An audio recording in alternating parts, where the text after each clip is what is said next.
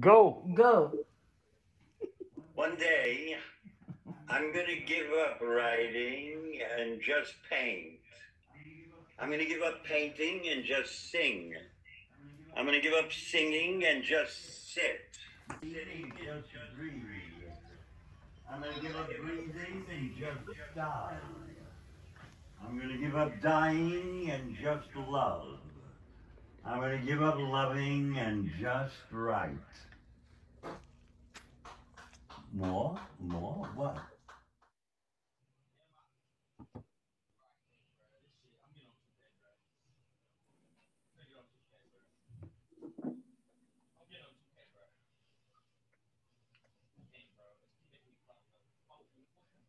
Hey everyone, welcome to Revolutionary Vision Towards the Cultural Offensive.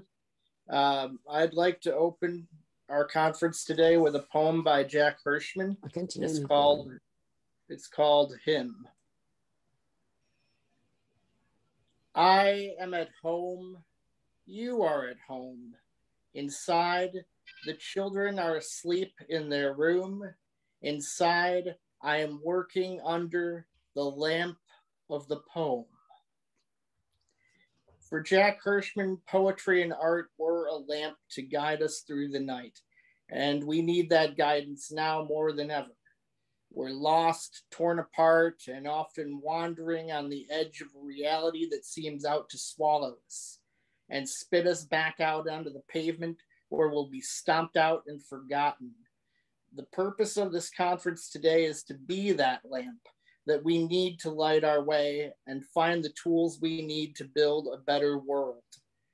A world based on cooperation instead of corporation. Jack may be gone from the world, but his words remain with us always, and we hope that this conference will be a guiding light towards justice and peace and the beginning of the end for fascism. Let's build the world that Jack wanted us to build. And now I'll turn it over to Anna Lombardo. Thank you very much, Eric. Welcome to Revolutionary Vision Toward the Cultural Offensive. Poetry, please forgive me for helping you understand that you are not just made up of words. These are some lines of a poem by Rock Dalton, a poet from San Salvador, much loved by the beautiful soul of Jack Hirschman, who translated some of his works into English. And I use those lines in particular here as a metaphor for this conference today, Revolutionary Vision Toward the Cultural Offensive. It's true, for me it is. Poetry is not words, it's something else that creates awareness, that makes us understand what's happening in this beautiful world. And this was Jack's idea, Jack's vision, which we want to honor today all together. This conference is a call to unite our efforts, creativity, arts, to oppose the old and new form of fascism, the offensive of the corporations and the capitalism, the discriminations, the wars that are devastating our lives and our planet too. This conference is not only about poetry then, but rather about what poetry can do and how to arouse awareness about all the injustice around the world. It's our first step, and I very much welcome everyone for joining us today. And I thank from the bottom of my heart, Jack, for his vision. It touched so many lives and souls. It was deeply rooted in his poetic vision of the world. My thoughts go also to a beloved wife, Aggie, my friend, and to all who loved and praised him. We have lost a lot, but after his passing, sorrow and emptiness, his idea gave us the strength to continue his work. And I'm proud and happy to do this today with all of you. So I thank all the comrades, poets and artists joining us today, and whoever wants to continue Jack's works with us. It's a step to make constructive and concrete Jack's vision. Today's conference is divided into 2 sessions with 2 panels followed by discussion. The 2 relevant topics are, the first one is fascism toward today, and the danger of war. Esso Estrada will moderate the panel. After musical break, the second panel, which issue is Revolutionary Vision in Cultural Works and Next Step, will be moderated by Greg Pond. My name is Anna Lombardo. I'm a poet, a cultural activist, and a freelance translator, and I live in Venice. Let me thank all of you again before passing the microphone to Esso Estrada. Some words about Esso. She is she's an educational activist, professor, and poet. She's a member of the League of Revolutionary for a New America, the People's Response Network to COVID-19, CPS Stick Out, and the Cook County College Teachers Union. She owns Barrio Blues Press, a charity press based out of Chicago. And let me to say, she is a generous and wonderful soul. To you, Esso. God bless you, comrade. Thank you. That was beautiful. So we have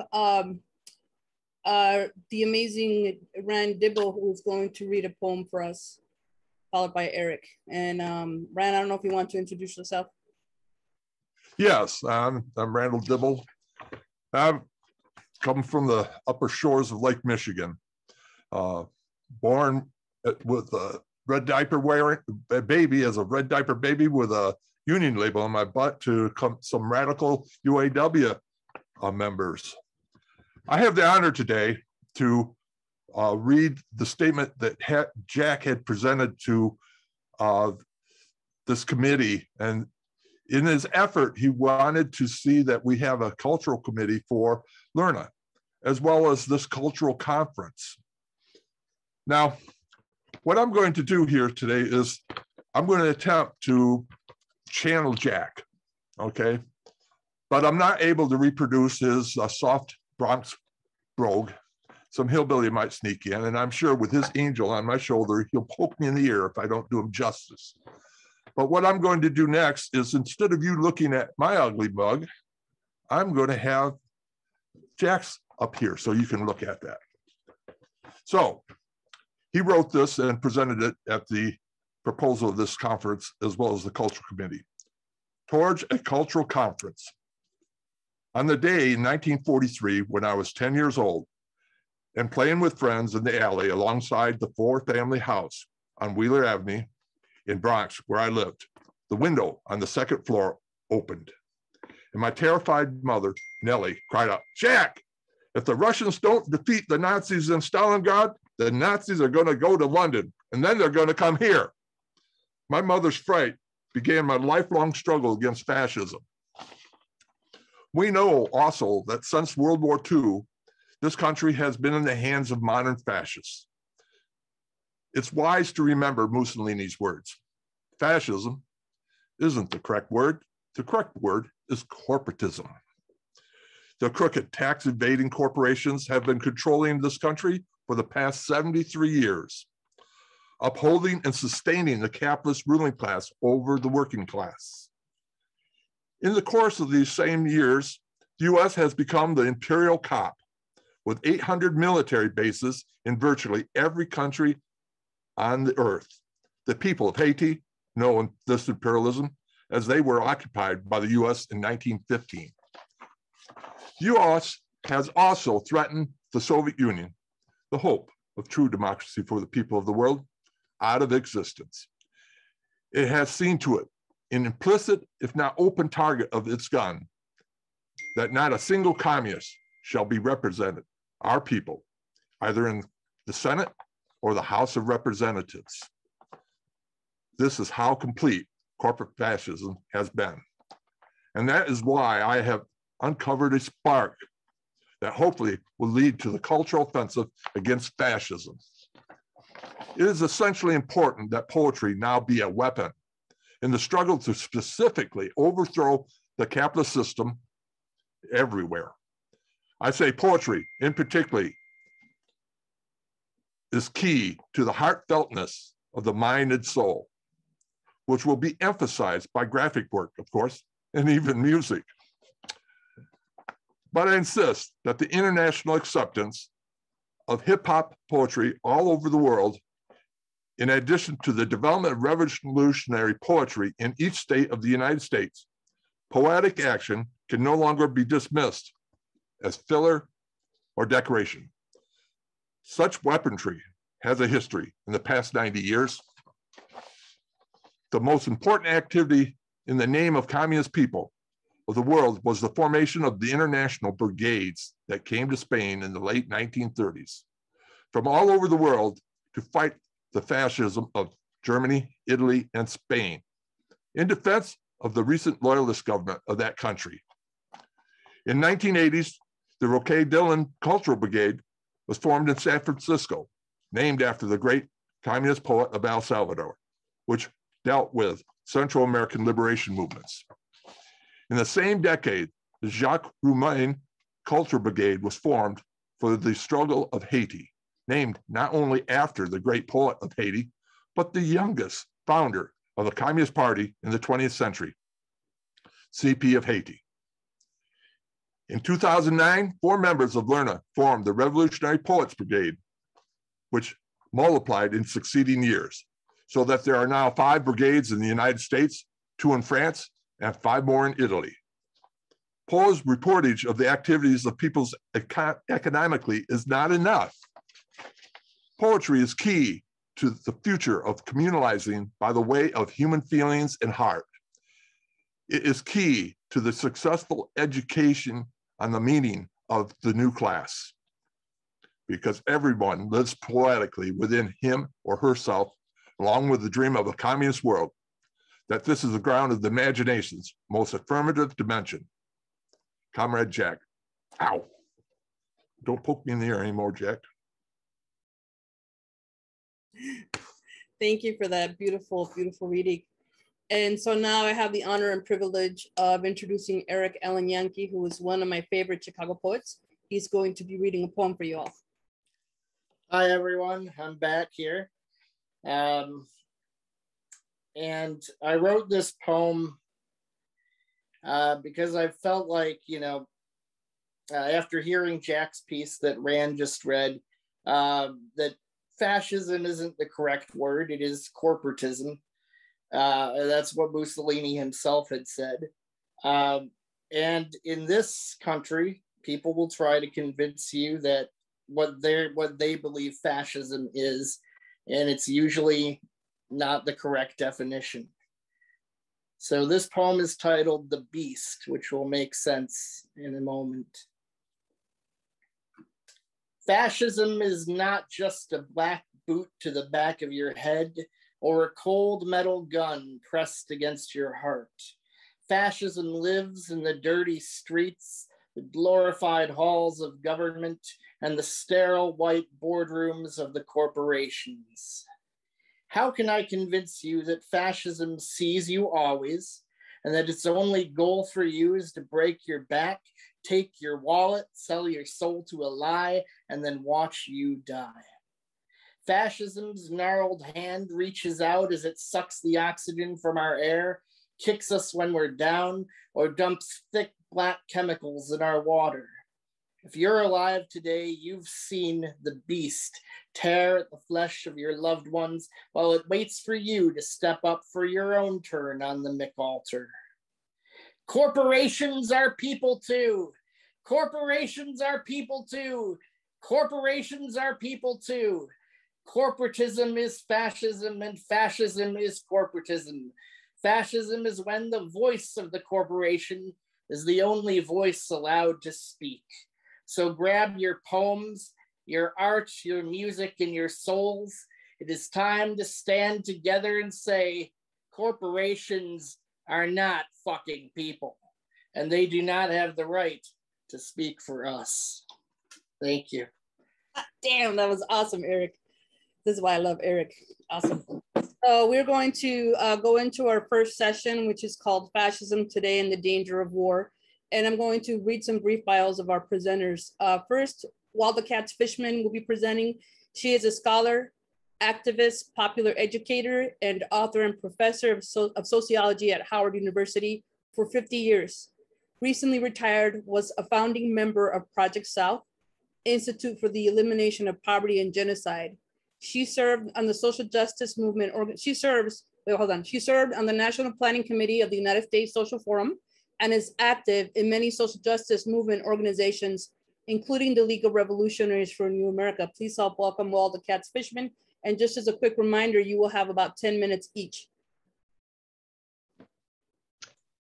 Thank you, Jesus and comrades. And it's just a real privilege for me to be part of this Cultural Offensive Conference. I know Jack's revolutionary spirit and his fierce anti-fascist fighting poetry and just persona are here with us today. And I'm just really happy to say that his words are on my bookshelves and his art is on my walls. And so I feel so at home. I have a task of trying to put to prose what you all have already said in poetry. In my heart and soul are poet and dance, so I feel so at home. I also want to say, so I have two basic tasks in my 9 minutes left. One is to locate the fascist development of ruling class corporate capitalist forces today in the United States in their historic context, which is the history of this country, of this land. I hate to say its name because it really is a misnomer, right?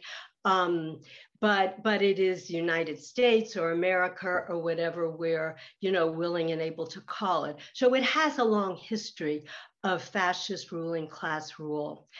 And I think secondly is to say, because we know that fascism has been part of ruling class strategy and the state in this country, as well as around the world, that what makes this moment of 21st century fascism in the, I guess, second decade or the third, now we're into the third one, of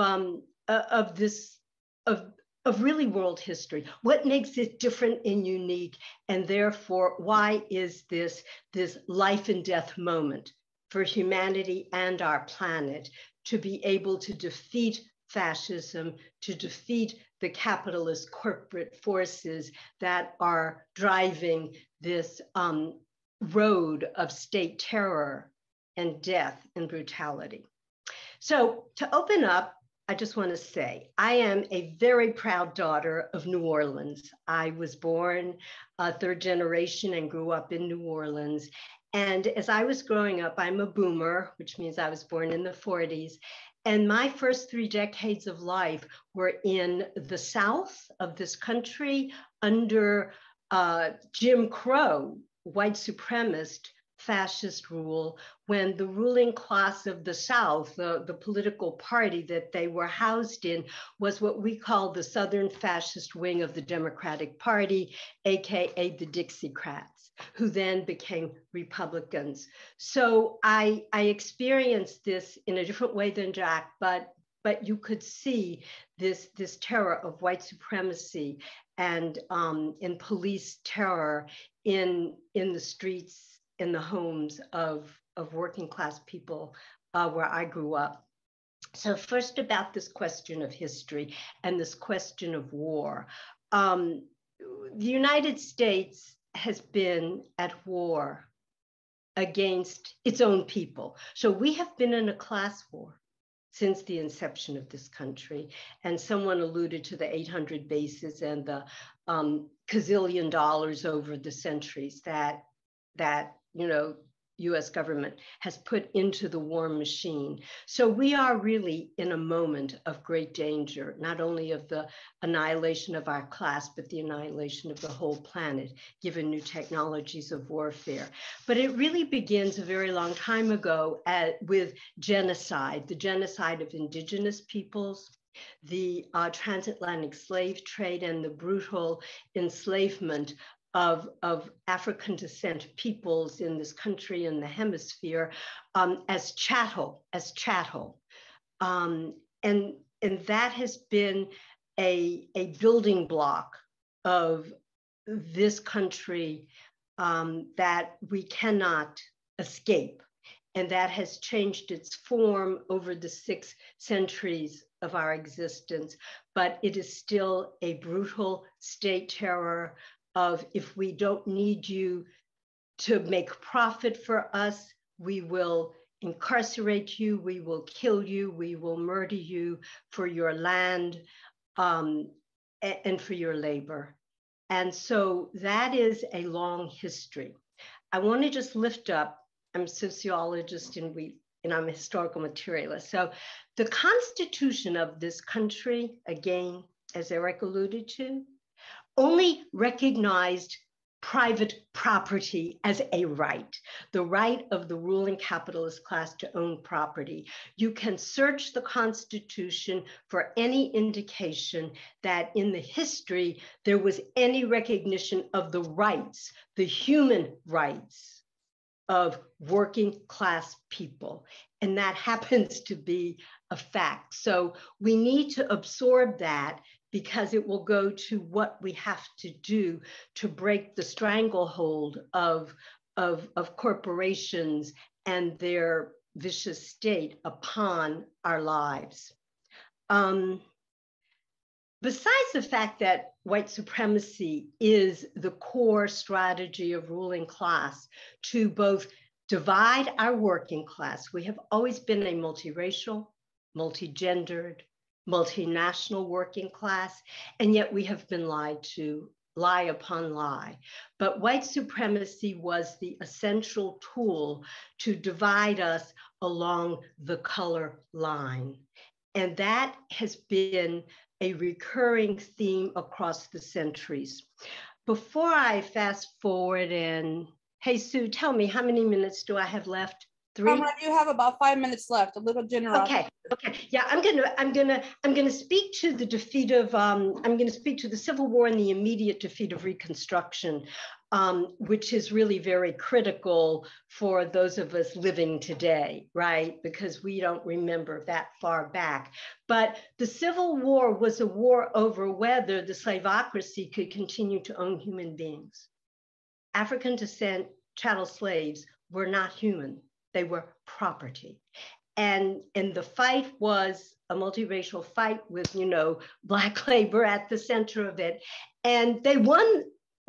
The Civil War was won on behalf of wage slavery as opposed to chattel slavery, right? But it was won, and that kind of extreme legal white supremacy was put on the chopping block, and bingo, immediately, the ruling class engaged in counter-revolution. So the other thing about fascism and state terror is, as people are fighting for liberation, for freedom, for humanity, for Earth, corporate ruling class forces will not allow that to happen. And so Jim Crow and brutal terror was brought to bear and to reign upon the land, predominantly in the South, but across the nation. And I want to say one thing before I fast forward to the technological revolution of today. Scholars have now documented fully that the anti-Jewish laws of Nazi period were modeled after the Black codes of the Jim Crow era.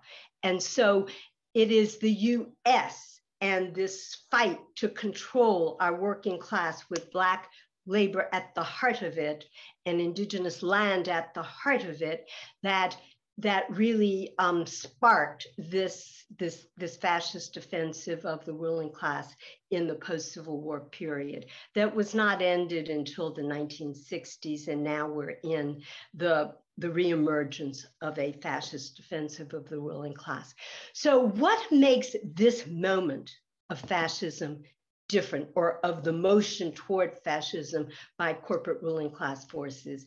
And it has to do with what is at the heart of the economy, which is the technological revolution, digitization, computerization, robotization, and automation.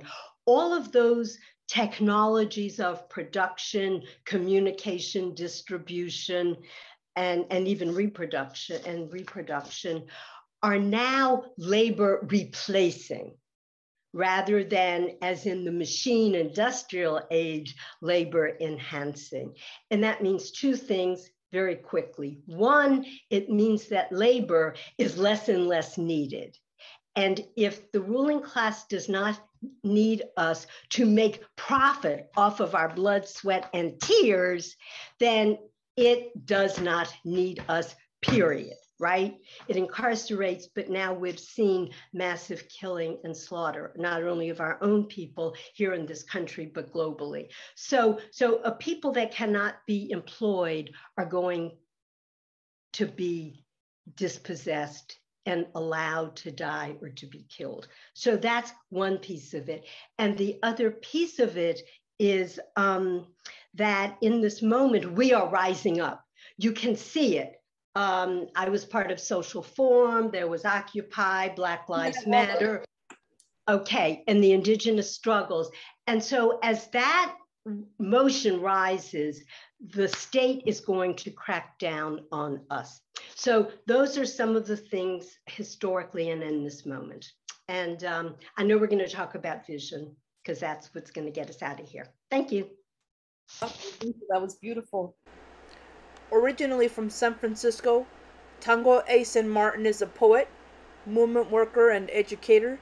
His latest curriculum on extrajudicial killing of Black people we charge genocide again has been used as an educational and organizing tool throughout the country. He is the author of the poetry and essay collection Someone's Dead Already, Heaven is All Goodbyes, Waiting Behind Tornadoes for Food, and the forthcoming Blood on the Fog. He is San Francisco's 8th Poet Laureate. It is a pleasure and an honor to have Tango Aysen Martin give a talk to us today. Take it away, comrade. Thank you very much.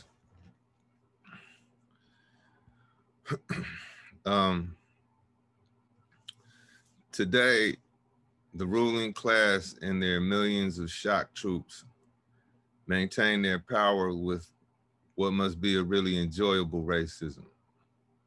Streamlined fascist accomplishing en masse perpetually starves resistance of having people who would actually populate resistance. Corporate hired artists scribble sunshine on cop tires. The US publicly and privately contracts construction of new concentration camps for asylum seekers. The neo-colony of Flint, Michigan poisons Black residents on a scale that should be a biological weapon war crime. There's many people cleaning rich people's houses as there are people in prison.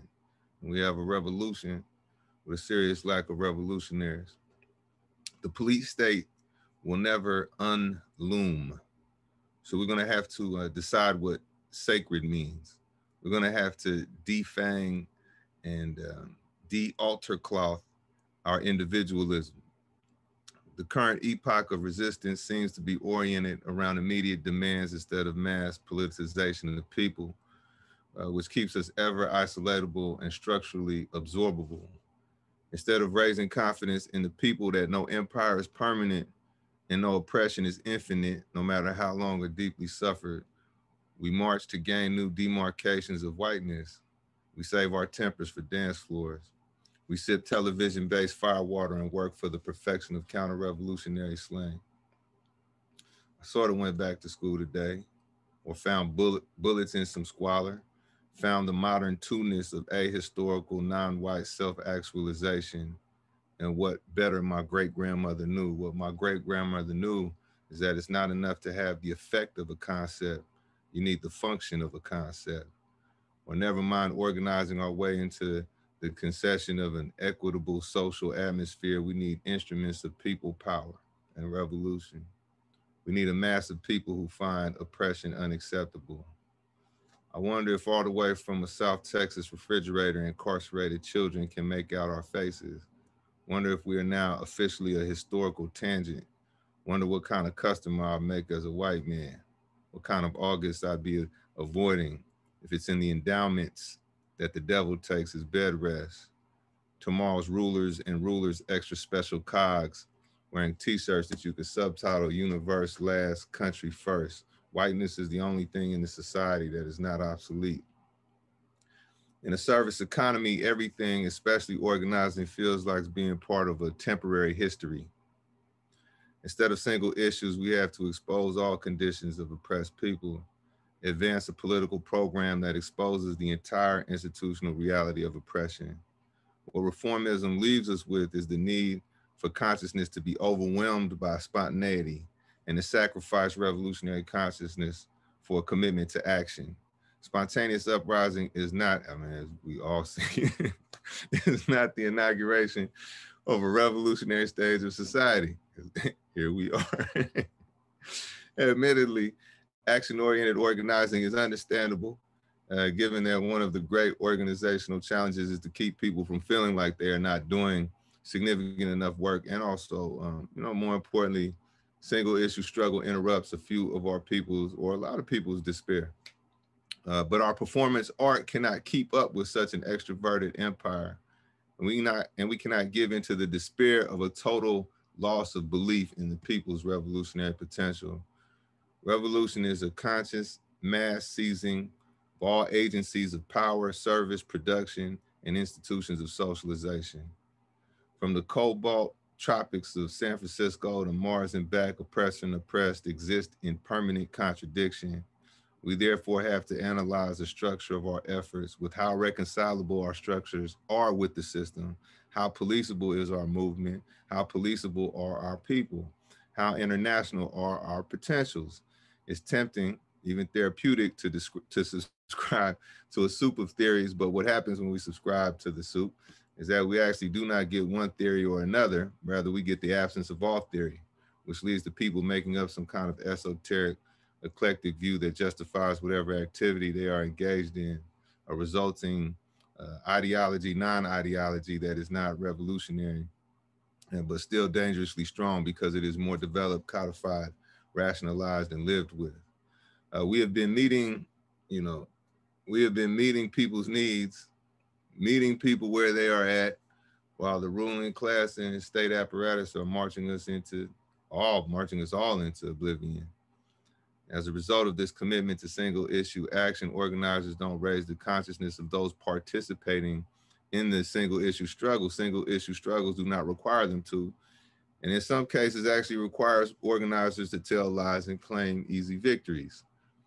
We are out here, not to be too cute, we're fighting with our eyes tied behind our backs, or fighting while doing spiritualized drugs, happy to have just one less liquor store washing up to shore, happy with the fear we put into that person working at a front desk, happy with our 80s babies, ballot savvy, some part of us always attempting to keep our master alive. Our guiding objective has to be to build towards a national movement of uncompromising politics, internationalist solidarity, and continuity of principled struggle. Revolutionary movement does not exist without a revolutionary theory. Revolutionary movement does not exist without bringing masses of people into a revolutionary process. We have to come to terms with this reality if we ever plan on getting Pangea off of this white settler colonial merry-go-round. Apologies for the times I was I'm sorry for the snarky parts of that. Oh, no apology. God damn, Tango. You got to give me, all of us, we want a copy of that talk. I got you. Are you good? You very much. Again, comrade, or do you got more time? Or are you good? Say again? I like 3 more minutes. Or are you done? Oh, yeah, I thought I was done. That's brilliant. I'll try to keep it, right on. keep it PG-13. That was beautiful. Right on. You're getting a lot of love in the chat. A lot of love. All right, very good. So next we have James Tracy, who is a Bay Area native and a poet and community organizer. He is co-founder of the San Francisco Community Land Trust and is on staff at Community Housing Partnership. He is the author of Dispatches Against Displacement, Field Notes from San Francisco's Housing War, as well as co-author of Hillbilly Nationalist, Urban Race Rebels and Black Power, Community Organizing in Radical Times. With Hillary Moore, he is most recently co-author of No Fascist USA. Please help welcome James Tracy. Sorry. Hey everybody, it's an honor to be here with League of Revolutionaries for a New America and sibling travelers of the same. I first met Jack and Sarah Menifee and Carol Tarlin and the crew back in the 90s when Lerna, in my humble, this is not a dig on non-Lerna groups, but let me just say that Lerna seemed to be one of two socialist organizations operating in San Francisco that was genuinely concerned with what was going on in public housing at the time. And it was an honor to work alongside, especially Sarah, but everybody else, and Jack showing up in North Beach Public Housing and fighting together. And I learned so much, through dialogue, arguments, joint action together. And I really miss Jack. I always miss always being able to walk into Specs and buy the People's Tribune, no matter what. So, so I'm here to shift gears and talk about fascism a little bit. If I present anything that is contradictory to anybody else's understanding, let's do that in the spirit of debate, dialogue, because we are all about getting rid of fascism. It's the only question in front of us is how and when. Currently, I think amongst those of us who oppose fascism, there are kind of two different debates.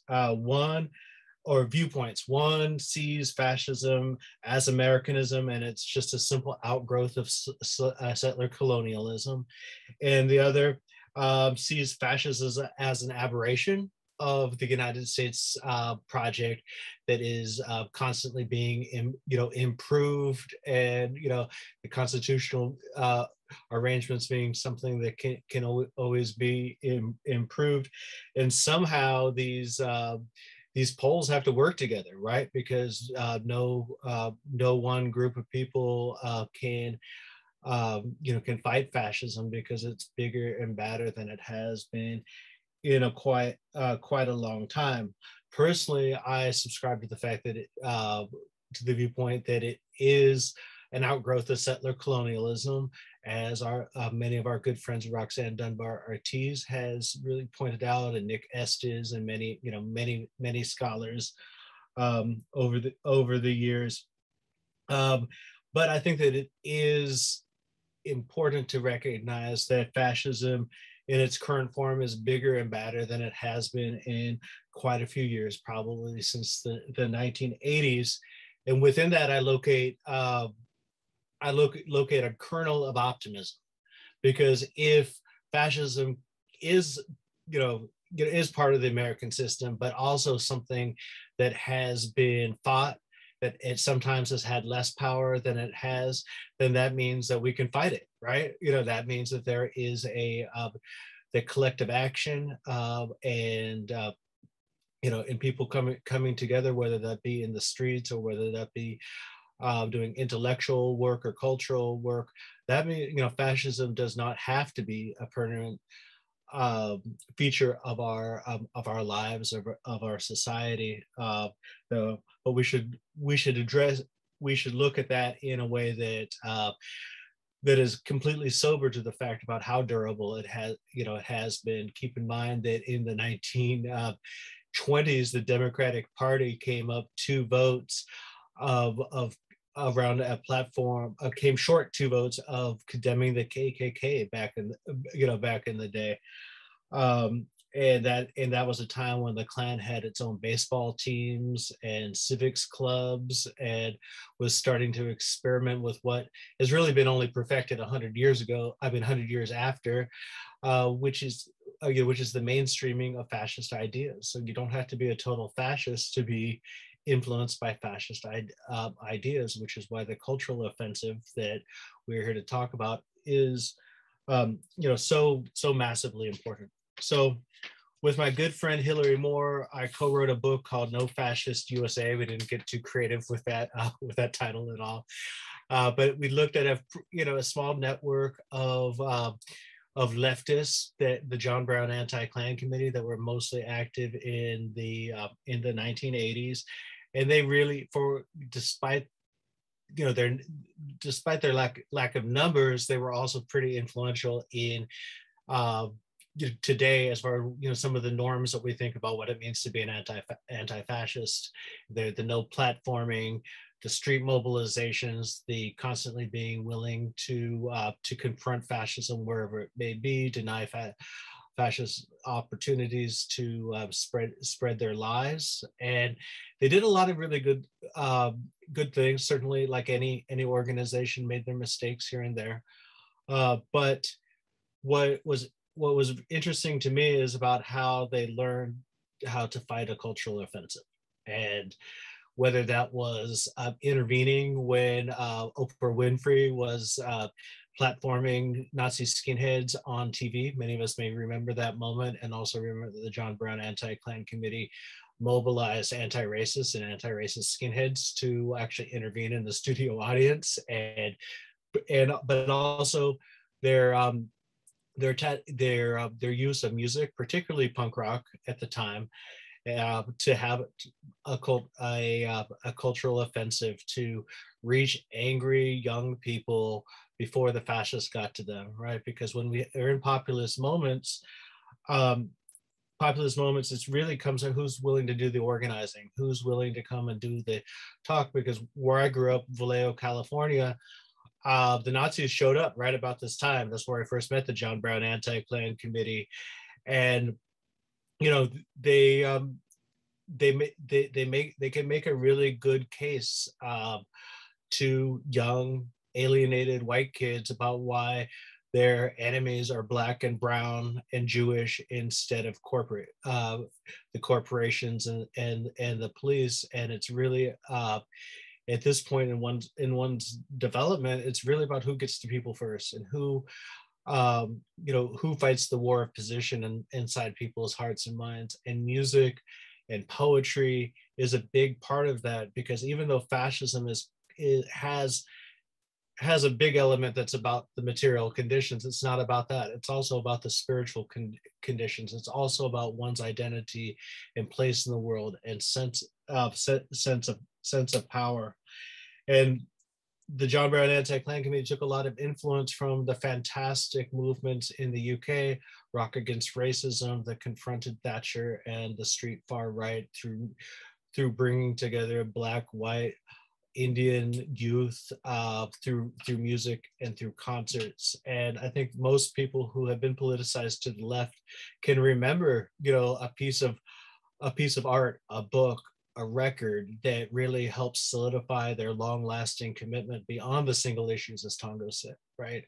That whether that's the Public Enemy album in 1989 for some of us, or the Clash, Sandinista, these are the things that solidify and change our very very common sense over time. I think we need to think big, engage with mass media, because we're seeing right now kind of a split within the fascist movement. We have a very system loyal fascism that wants, and we have a system oppositional one, and that is going to drive to many splits, as we saw. Fascism, I do agree that it's part corporatism, but it's not all corporatism. It's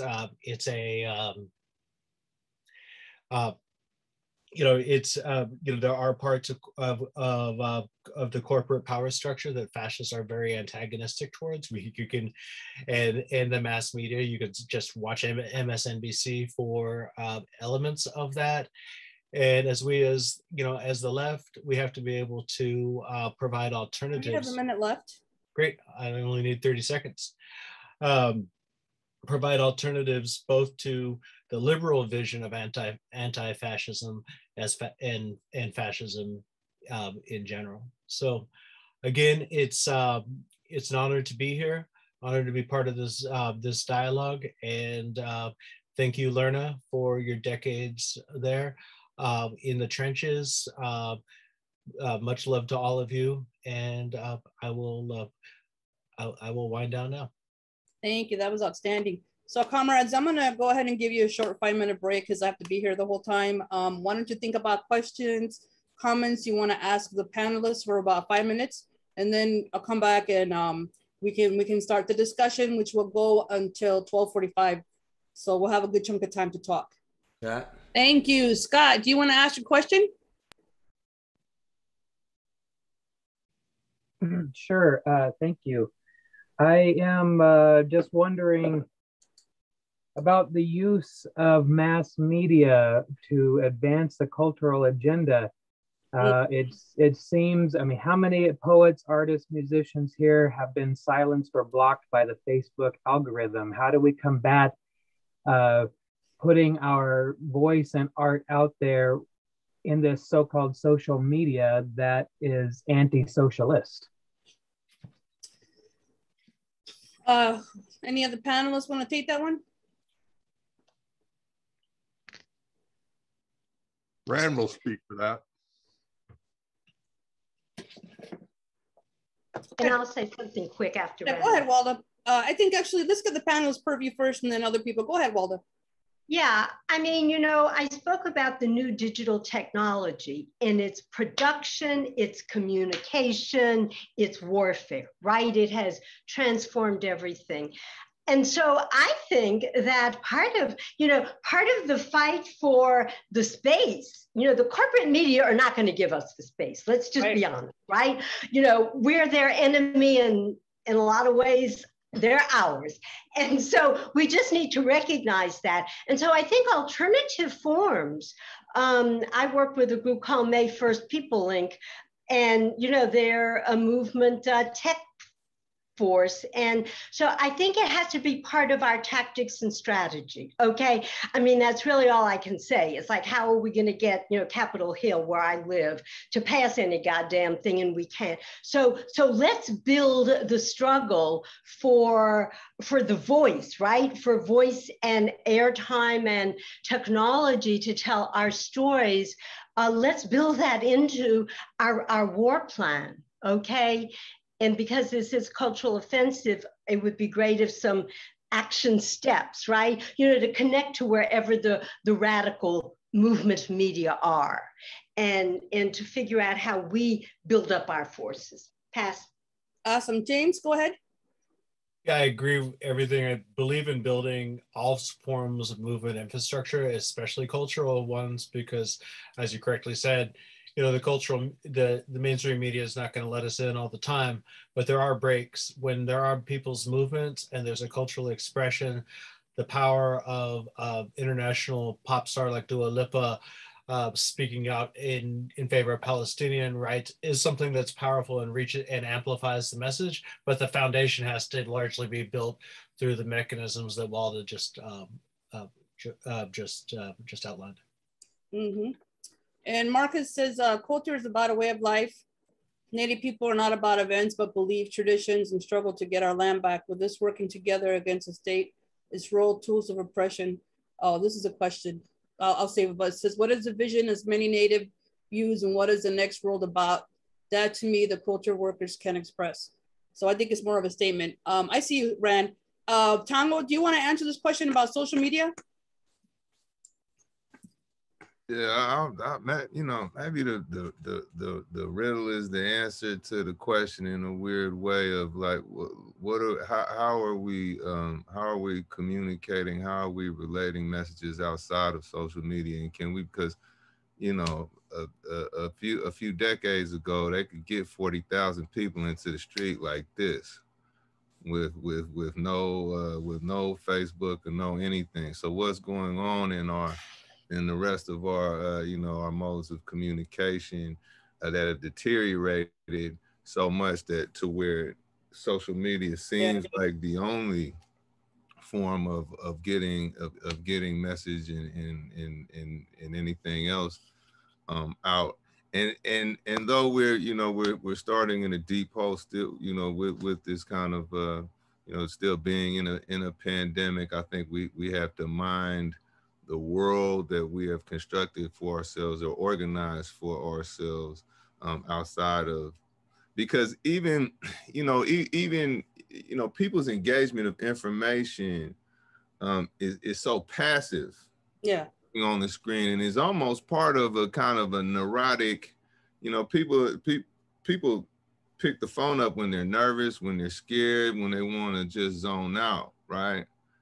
And so how do you exist? How do we have almost mental relationships with each other in spaces that are not already kind of quicksand? Is the nowhere to go but up scenario is the good news. But that's what I put my mind, that's what I implore is to keep our minds on, okay, like the old school communication, old school relationships, and ensuring that up. Because right now, in conclusion, we really are living on different planets at this point. And I don't think like petty bourgeoisie knows how far they are,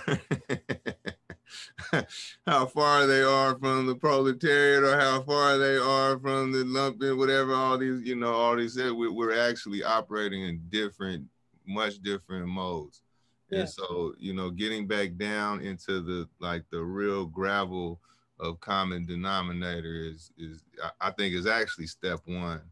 And actually where you synthesize even better calls from, right? No, I agree with that 100%. In fact, I was going to speak to that. But Rand, you want to speak to social media? Yeah, well, the media overall, having been a long-time, lifelong musician, and COVID, it took two of my acts away, and I just have but one now. I can just agree with Tango about the world's on its head, or two different planets. In the past, when I was young, we would fire up our little transistor radio on the edge of the lake, try to get WLS. And if it wasn't on WLS or pop radio, AM radio, it wasn't happening. That the big record companies and the distribution apparatus they had around that was in charge, and you had to get a record deal to be heard. Things are backwards now, or better. I would encourage to view it. The market has been broke up and segmented to the point that touring in the past was to support your recording, and today a recording is just to promote your tour. Now, take it on a smaller level, we're going to have to just recognize as it is, what it is. The market is segmented. So what we can do is to rely upon and recognize that there are click markets. And when there are those click markets, we can prosper. Many acts that I've seen have gone within their rehearsal room, in fact, set up live streaming to Facebook. Hard to edit. Facebook's hard to block when it's live streaming. Direct their followers, their friends, and people following their page from their website and stuff to this event, and use it to promote their material, their recording, and even ask the other potential venues to hire this band, because I'll come and eat and drink if you hire them. So I agree with Tango. I mean, look, it's a double-edged sword. I think social media is making knowledge more shallow and making communication extremely shallow. Like, I have a family, I have two small children, 11 and 6. We don't allow devices when we eat dinner. We don't take the phone when we're out breaking bread, because we want to talk to each other. And it's an addiction for my kids that we got to, like, bang, you know, keep that shit moderated. But I do think that social media offers the opportunity to come together. Like, I'll give you an example. If it hadn't been for Twitter, I would not be at the forefront of the CPS SICOP movement right now in Chicago, statewide, nationally, now globally. That could only happen because of social media, with meeting other parents and activists and doctors and nurses that are fighting against COVID. But I do think that, and this is a subjective thing for me, because I've been terrified during this pandemic. I only go out when I'm doing a rally or a political cause or speaking against, like, Biden's wife or whatever. But I find it so beneficial to break bread with the organizers, to meet with people one-on-one, even though there's a pandemic, that I am going back to old school one-on-one conversations, because it's not enough to post something and say, hey, we're going to have this big board action, come support. A handful of people will come. But if I talk to people one-on-one, if we talk about what our commonalities are, then hopefully they'll come to the event. So I think it's got to be a balance of both.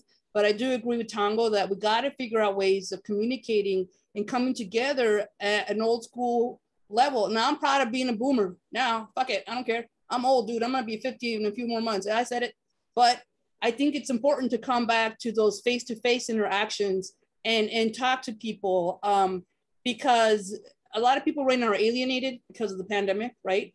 And we got to break out of our silos by any means necessary, whether it's face-to-face, whether it's having human social interaction, you know. But I do think social media has its positive. Now, I'll tell you this, when Facebook and Instagram went down, I didn't give a shit because I was taking a half-day nap because I had Discord where all the youth are at, right? I had Twitter, I had you name it.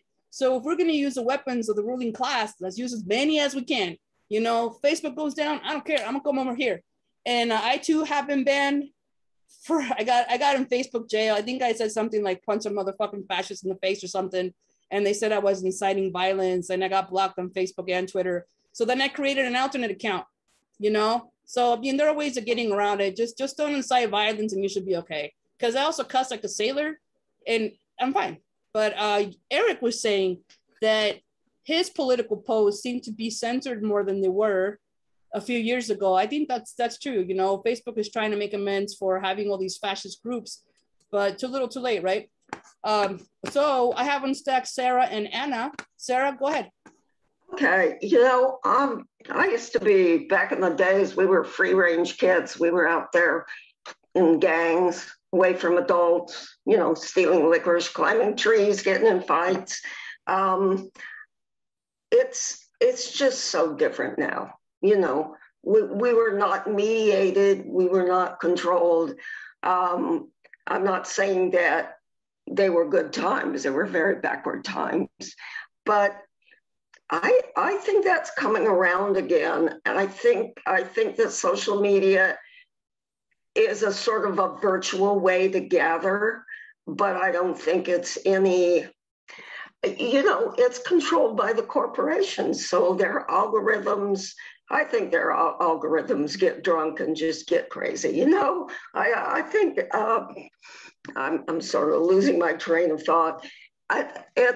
We've got to figure out how to come together and organize. And we're going to use the tools at hand. We really have to create our own, you know. But on the other hand, you know, the infrastructure is owned by the capitalists. So we have to use it consciously.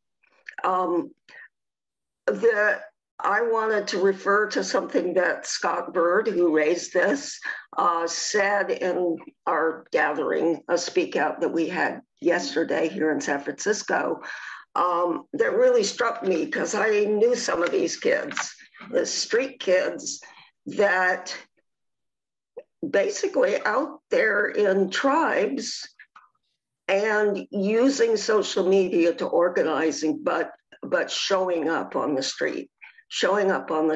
And I'd like to hear you express that again, Scott, because I experienced that, especially among the street kids that were around Occupy, and how some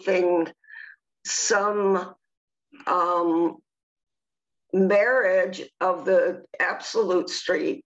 These are people that live on the street, right?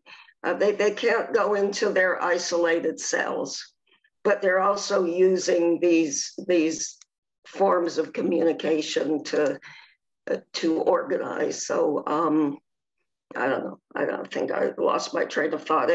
I don't mean you should jump the queue here, Scott, but I'd like to hear you describe that again because it was really interesting. I'm wondering if Scott wants to respond to that, and then Anna and Lou. Scott, did you want to respond to Sarah's question? It was just a beautiful moment. I work as a gardener in the city, and several of the young people who are coming on to work are all, like Sarah said, they're street kids. And one of my friends, Eve, was homeless for 4 months when she first moved to San Francisco. She's a young transgender rebel from Colorado Springs. And I mean, the modus operandi of them was that they lived out front of the federal building in San Francisco.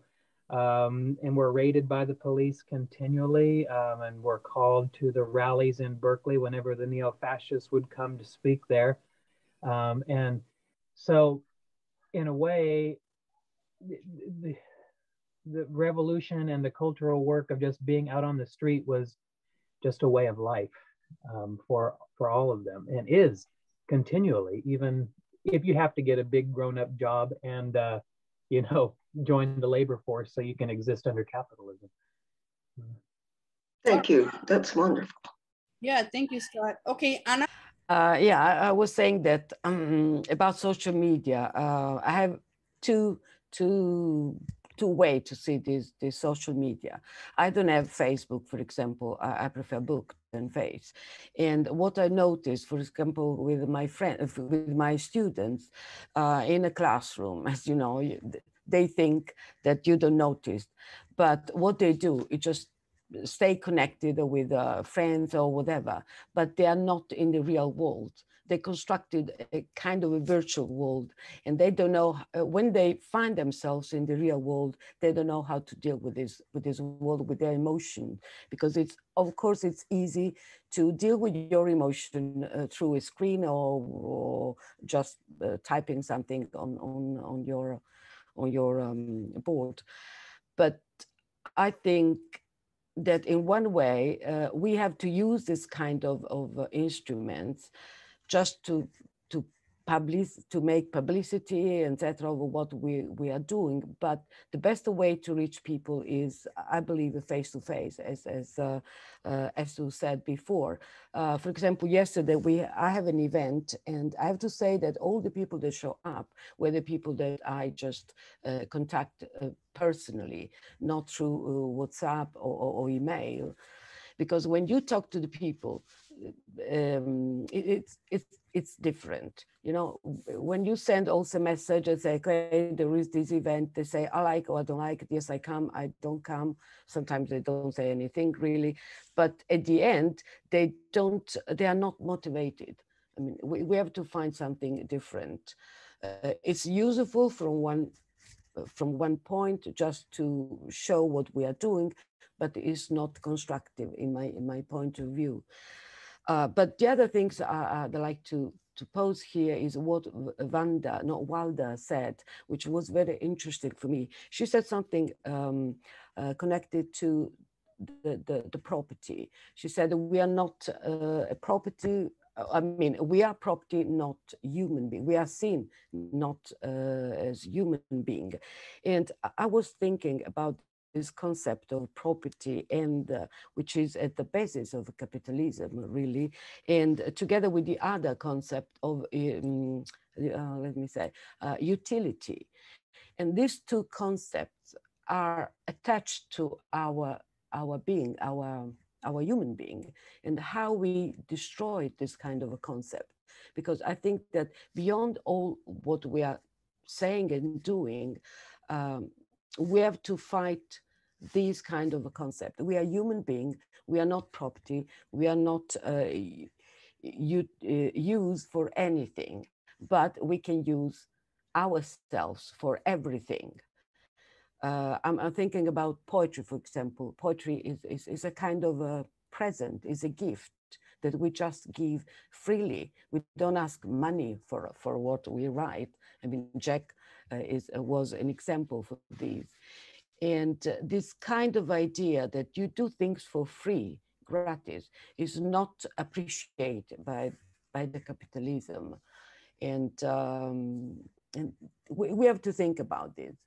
And another thing that it comes into my mind now is about the time connected with social media. If you need to use social media, you need to have time and you need to have the technology. Now, I don't think that many poor people has this kind of things. For example, in Italy, we noticed this very well during the lockdown, because many students couldn't connect to do, you know, the work and the lesson through Zoom, because they didn't have a computer. I mean, 5 people in a family, they didn't have 5 computers. So when we talk about using this media, we have also to think about which kind of people we want to capture. I don't think that many laborers, many workers have two or three computers in their homes. Maybe 2, 3 television, but not computers. Okay, that was my thought right Anna, thank you so much. That was beautiful, and I agree 100%. So Alu, do you have to unmute? I'm going to cede my time because I can come back in the next discussion period because we're really out of time at this point. And I know Tongo is operating under time constraints. So then I'm going to cede my time to the.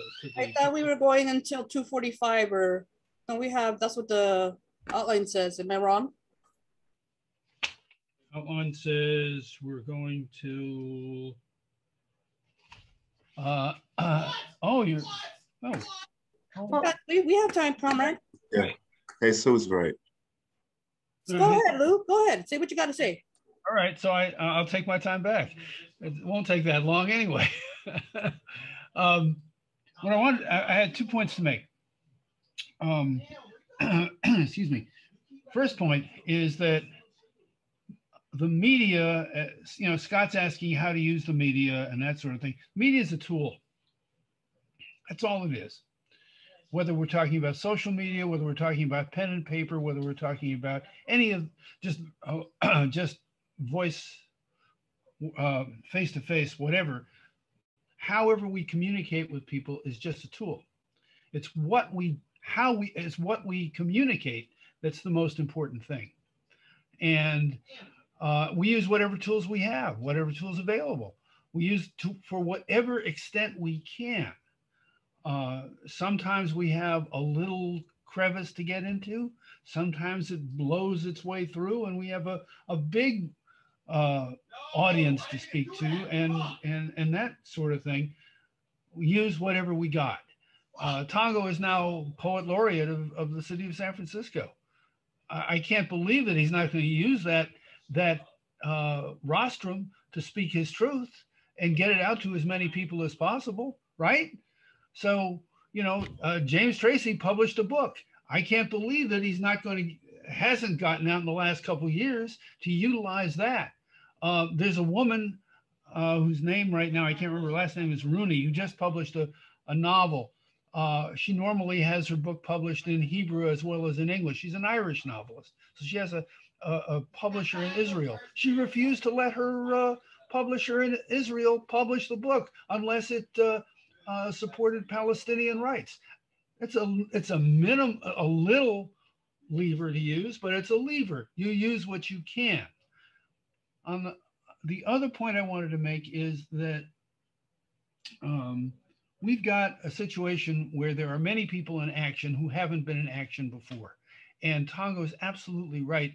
We're all in silos. I think we're getting less in silos. I think there are more people who are activists who are speaking the way Tongo did about how we've got to get out of our silos. We've got to connect with other people in their silos. That's really key. As long as we remain isolated, as long as there is that sort of consciousness, then we are definitely going to continue to lose. But it is a question of if we go into people and just meet them where they're at and stay there, that's not doing what we're supposed to do. What poets and writers and musicians have the capacity to do, I think probably more than many other people who just spout facts and figures, is reach across those divides, reach the souls of people, bring them together on that level. Kind of what Hissa was talking about, rehumanizing her humans when she teaches. That's really kind of what we're doing as artists in this time. And I'm done. Thank you. I was just going to cut you off. Just kidding. No. So just take 3 minutes, comrades. I know I'm a big woman with a big presence, and I know I can take up space, so just be cognizant of the 3 minutes. That was beautiful, Lou. I was going to put myself back on stack, and I hope I'm not derailing. And if it is, we can put this issue. I had a question for Tongo, because this concept he brought up of organizing young, not just young, but white people that have been disenfranchised, that are turning towards or are in fascism. It's a challenge for me, and it's partly a challenge for me because I am a woman of color, but I think it's so necessary to reach out. Like, for example, there are a lot of poor whites in the South of Illinois who will not get vaccinated. I don't know if I would be the right person to reach out to them, but somebody has to, because their kids are dying. You know, their community members are dying, but they're very conservative, pro-Trump kind of people, you know. So I don't know if you can speak a little more to that. Maybe Tongo, what your experience has been, or others, or I know it's a big pie in the sky question, but how do we organize these young white people who are being attracted by, you know, the fascists and what have you? Yeah, I don't, that's man, that I can improvise a response, or really just you know, one of the when I talk to some veterans of the you know, of revolutionary movements of the, you know, of the 60s, they said one of the mistakes we made was declaring certain people like unorganizable, and that spirit actually infects the way we relate, even to those we would consider our closest comrades, and kind of creates a culture of almost like a looming excommunication. You know what I mean? that is, you know, that makes our movements easier to implode. I think James can speak better though, and more specifically to it, as he had a lot more experience with white people. No, but I love it. I love that answer. James, do you want to take a shot at this one? So I think first part is just building off what Tongo said, is that every organization should get rid of its list of who's unorganizable, right? Just get rid of that. And not all organizations can do all things, but also recognizing that the catalyst of Black liberation historically has always been the thing that has caused almost all other parts of the working class to ask itself, what side am I on, right? So I co-wrote a book called Hillbilly Nationalists, Urban Race Rebels of Black Power, that looked at the original Rainbow Coalition, but the alliance between the Black Panther Party, the Young Lords, and the very, very poor white Young Patriots organization. And every surviving member of the Young Patriots organization, they started off with Confederate flags on their uniform and got rid of them, right? But they talk about how the question was called by the activities of Black liberation there. So there's a relationship there. But on a much more technical level, is that organizations need to have know who they're building a base with, right? And know who and have a strategy for reaching out that is an extremely patient one, right? I've had friends that I grew up with that went the white supremacist route, right? Not just the little white supremacists, but the big one, right? Joining up with joining up with organizations, and it didn't work out very well for any of them, right? Because white supremacy is, by definition, it's a death cult for us all, right? But I've also seen people, you know, someone came up to me in Virginia saying that at the time that, you know, when they were exploring and they were being courted by the far right, somebody gave them a copy of the Hillbilly Nationalists and talked with them, right? Sat down one-on-one and said, no, you're better than that. And you should not go this way, right? You can, you know, solidarity is hard.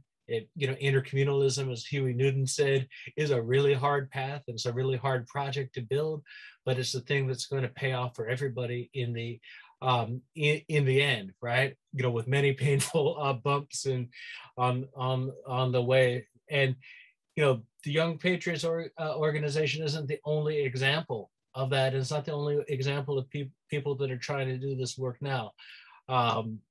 Not every organization has to dedicate themselves to reaching out to poor white people, but being in alliance with those, like the Catalyst Project and many others. I always take a lot of inspiration from Project South's work over the many decades. I have almost all of you guys' books up on the shelf and use it in my teaching all the time. And that's really how we build the intercommunalism for the 21st century. That'll be slightly different from the 1969 one. And can I actually would kind of jump back in it with an optimism as well, in that I don't think anybody, like, these times are so kind of ideologically shallow, and because people's experience is so non-tactile, this kind of this service economy wasteland actually produces people that can do extreme things, but at root are not their outlooks are not as entrenched in their bodies. I mean, with people, consciousness are basically just kind of just floating around this corporate this corporate controlled ether, which sounds like a moody poem, but actually is hopeful in that if we shore up our organizations, as organizations that actually start, producing, really start producing a revolutionary process that one can really immerse themselves in, I think it's probably easier than ever to snap someone out of this kind of hegemonic trance that they're in right now. And so, like, I think this is ultimately a kind of, it feeds into a bigger kind of vanguard question, right? Of, well, what do we have to do to really become potent revolutionary organizations again? Thank you. That was incredibly inspiring and just amazing. Adam? Oh, was I next on set? I think you were, Comrade, because I think it was me, then you. So let's just go with it. Go ahead. Then Darnell and Waldo. Okay. Well, I want to hear from everyone. And there might not be a need to like have a whole discussion, after this. If it comes up, it'll come up, because I'm just taking in every comment one at a time, and kind of my thoughts are all over the place. And really enjoying the rich conversation, and thank you to all of the panelists.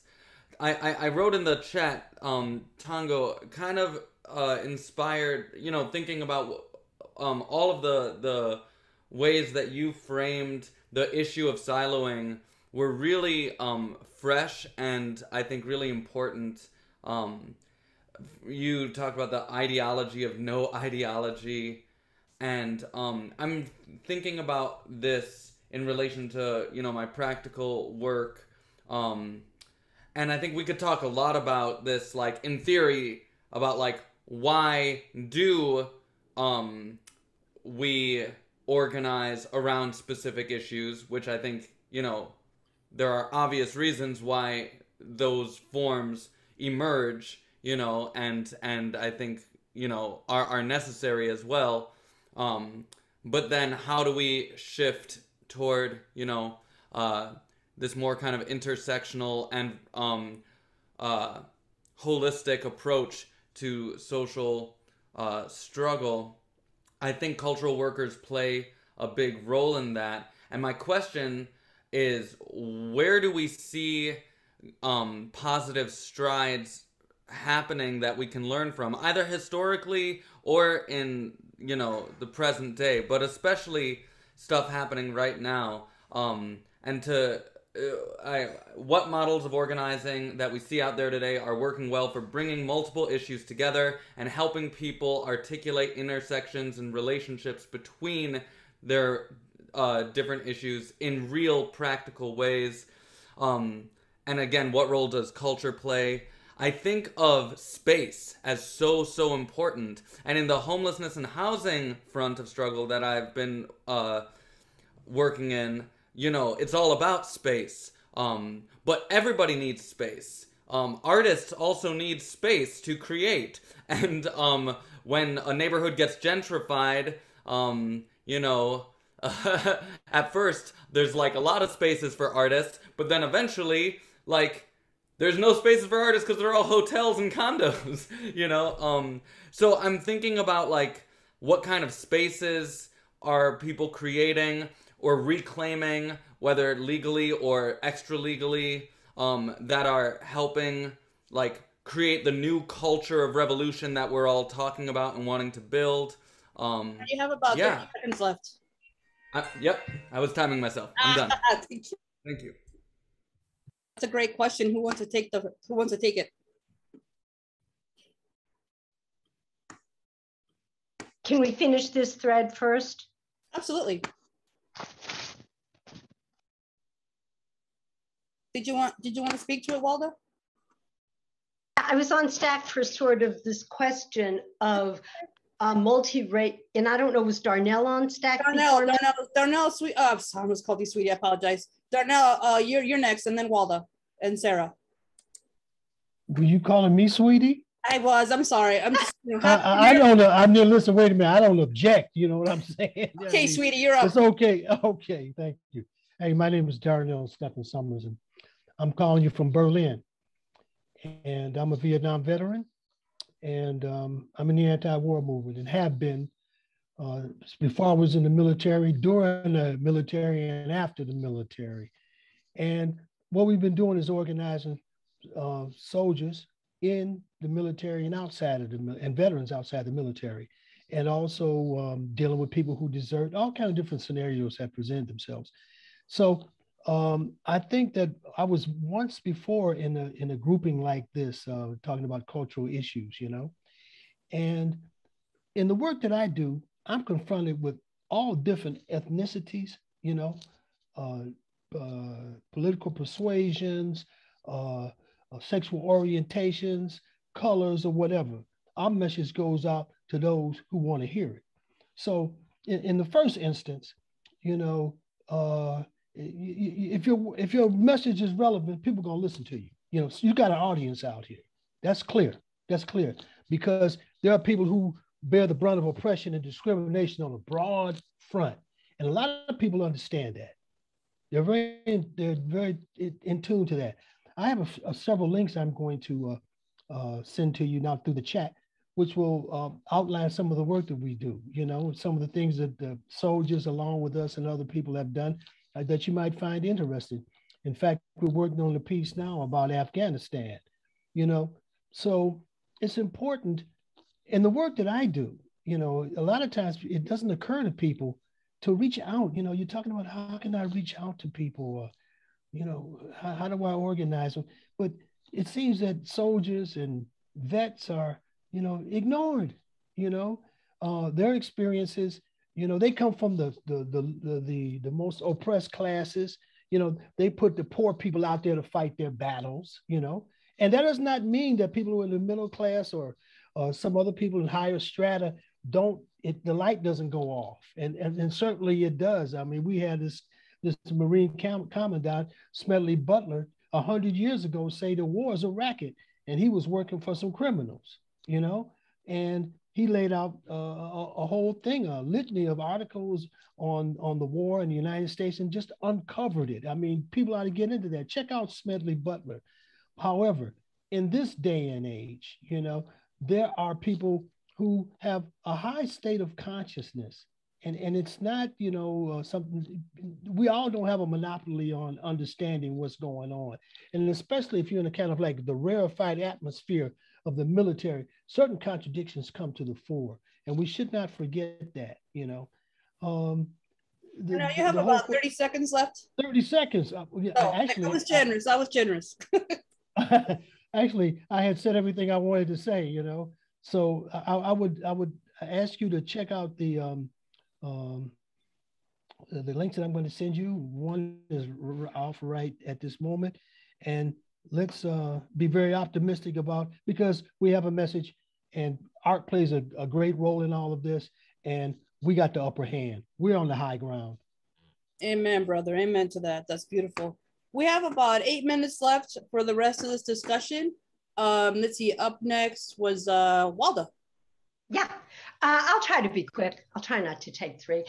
So a couple of things. One is, you know, we were naming organizations that were intentionally multiracial and spoke to bridging the color line that the ruling class has been so effective in drawing, you know, for us. And so I think the first thing is just don't believe the shit. Okay, it's always been a lie.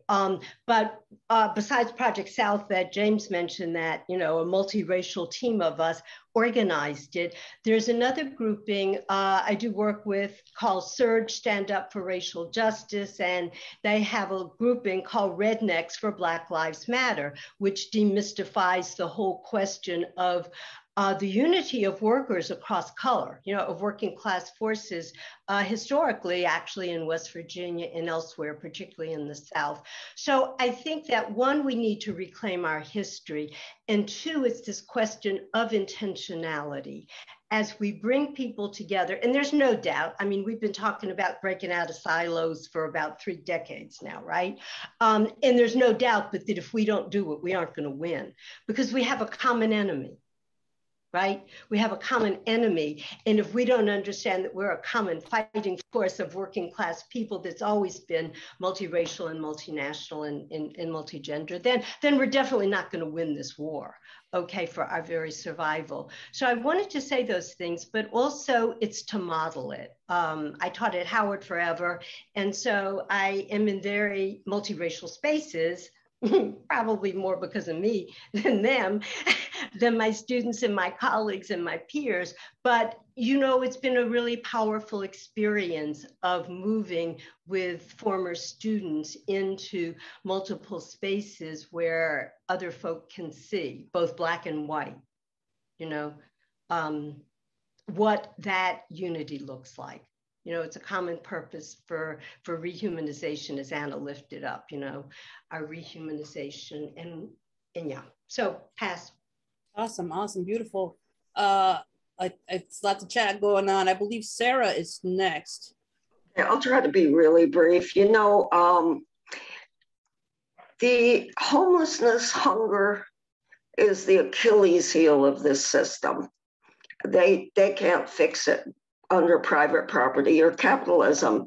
That's why they're imposing fascism, right? To keep us divided, to keep us on the defensive, but really, objectively, keep us on the defensive, but objectively, the situation is we are on the offensive across these lines of division. We are going to have to get what we need. That's why I think that the struggles that are based on these survival issues, and these are on all kinds of levels, like we don't want to be killed by police. We want to have enough to eat. We want a roof over our heads. We want health care. You know, we want the things that keep us alive and give us a decent life. And those are being taken away because the private property system is absolutely being collapsed by the introduction of the technology that makes the ability to get everybody what they need. They've got this artificial, austerity going on in the midst of plenty. And so that's a great unifying thing because the poverty is absolutely every color in this country. And all they have left are these old divisions that they're whipping up like it's their last gasp, which it is. So I think that if in an earlier period, we really had ideology like there is a better way, but people were caught in this system because it was basically allowing them to at least survive. We've got a different world now. People, we talk about a new class, we talk about people being absolutely thrown out of the relationships they need to capitalism just to eat. So I think there's a lots of groupings, more organized, some less organized, some just spontaneous or that just arise out of nowhere, like features of Occupy. And, Black Lives Matter comes out of it. Don't kill our children.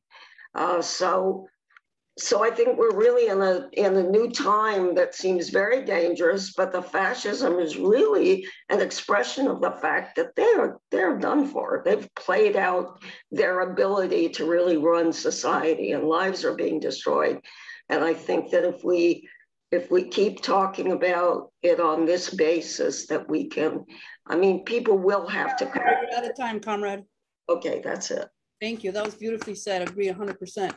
So stack is open. I don't think anybody else. We have two minutes left. If anybody wants to ask one final question. You're getting a lot of love, a lot of agreement. I agree 100%. I'll wait for people to say they want to go. I have been fighting to keep our kids and communities safe. And let me tell you, I'm finding allies all over the country and all over the world because their kids are dying and the ruling class isn't doing a damn thing to help them, especially here in Chicago. So that's possible by technology, right? So anyway, I think the objective demands that we're making unify us for sure, so I agree 100%. Yeah, it says you're always on point, Sarah. You're getting a lot of love in the chat. Anybody want to ask a question, or maybe perhaps our panelists, would you like to make a quick parting shot?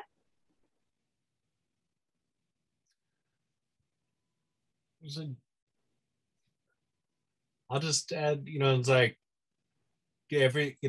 I'm a big action junkie. I love theory. I love thinking through our purposes. But the future really belongs to those who organize. Revolution starts with a pen, right? Starts with a clipboard and a door knock and saying, "Hi, we have it." It starts with an invitation. If anybody ever wants to get in touch for any reason, you're all friends of mine now because you're friends of some of my favorite people. Go ahead and drop me an email. I'll put it in the chat. I was just gonna say that we're gonna be best friends. We are. Anybody else? Waldo or Mijo, Tango? I just want to repeat something Tango said. Without revolutionary theory, there is no revolutionary practice. So I think it's the dialectic, and I think culture sort of helps bring those pieces together, our heads, our hearts, and our feet. And I think it is the holism and the role that culture and some of us who are educators think we're part of the culture movement, can bring. So it's, reflection and action and keeping the fight on the path where we can all have housing and food and get our humanity back in the earth too. Preach. I love it. I love it. We can end on that amazing note. We're actually just a little bit ahead of schedule. Thank you, comrades. I'm going to stop recording briefly and then start up again. But I got to tell you, this has been super amazing and wonderful and just really just amazing. So we're going to have our cultural performances next. Thank you for listening to this amazing panel. We hope to see you again soon. If you would like to work with our culture committee, please reach out to lerna.org. That's LRNA.org.